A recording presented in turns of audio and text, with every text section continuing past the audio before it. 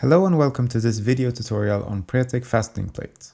This simple but yet powerful web application is used to calculate fastening plates according to Eurocode.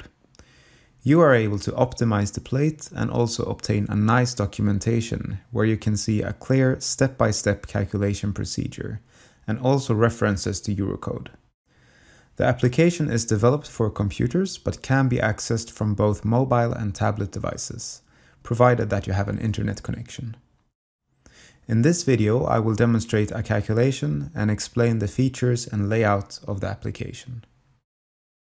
First, you need to create a user account, which is free of charge. After the registration and login, I will end up in this view. The program is divided into two main fields. The left area is used for input data, and the right field changes depending on the setting of the marker. It can either show 3D view, design data, or detailed results. The input field is divided into different expandable sections, which can be of use if you're working with a lower screen resolution. By pressing the question mark by each section, you're able to get some useful, quick information on how to input the variables.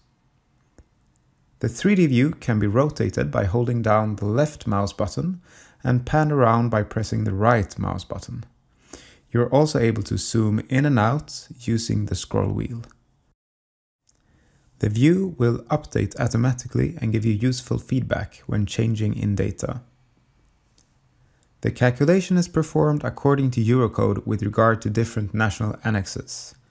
You are also able to customize the specific national parameters if your country is not included in this list.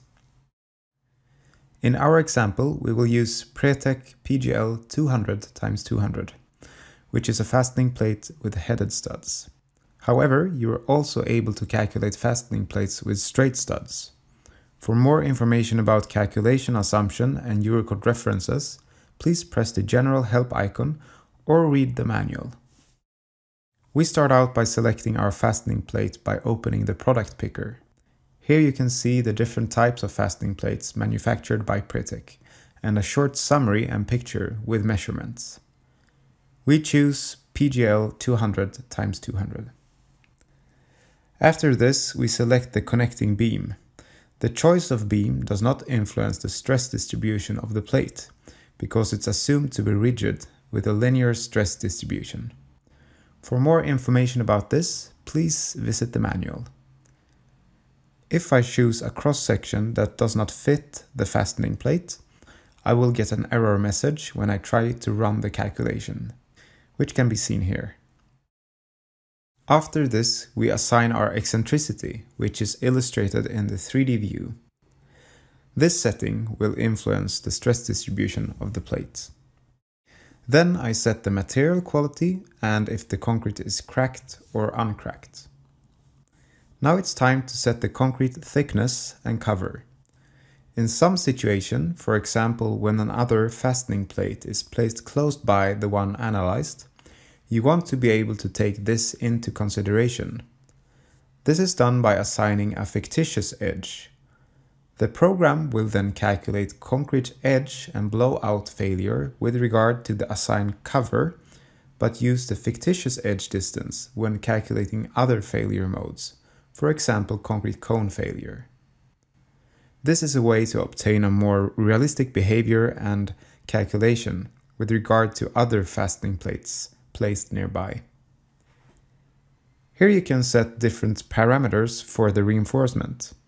First, you're able to set the gamma RE value, which takes into consideration any edge reinforcement. The program does not, however, take into consideration any supplementary reinforcement, but you still need to input spacing and diameter of the reinforcement because the values are needed for calculating concrete cone failure. Last, we set the reinforcement cover, which is used for calculating the minimum thickness of the concrete block. You can always press the information button for the different input fields to obtain more information about the setting.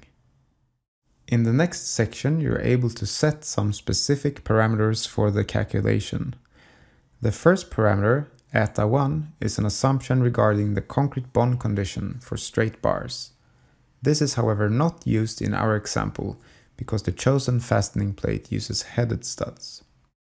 Here you manually need to set the different steel plate failure lengths. The program will check the load that is carried through the failure line in both directions. If the user does not input a length, the check is not performed. Please click the information button or visit the manual for further instructions. It is now time to input our load cases. The loads are defined in the global coordinate system, which you can see in the 3D view.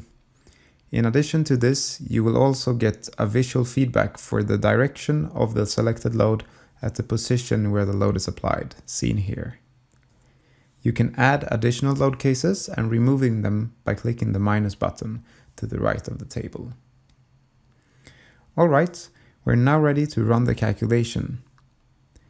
Here we can see a summary of the results and a simple visualization of the different failure modes.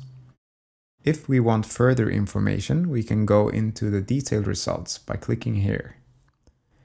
We can also reach this window by selecting Results in the main menu. In this view, we can see the stress distribution and anchor forces, as well as a more detailed view of the values from the Eurocode check.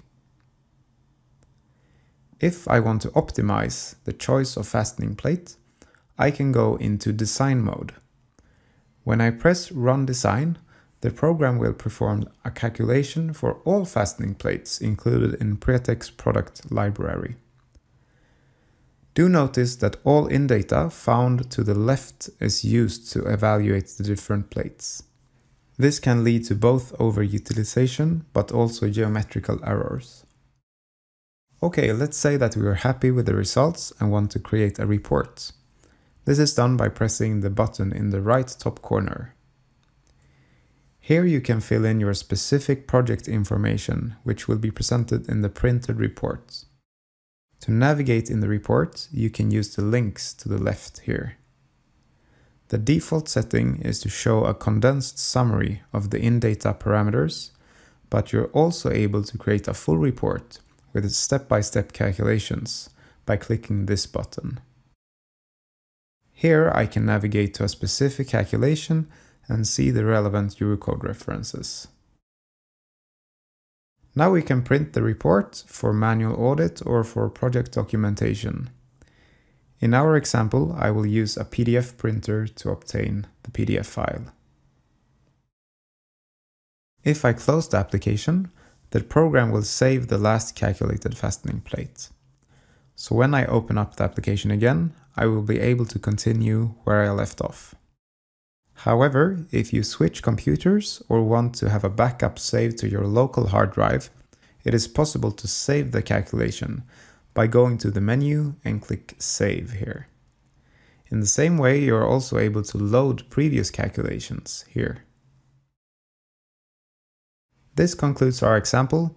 If you have any questions or need help using the software, please contact the support. Thank you for watching.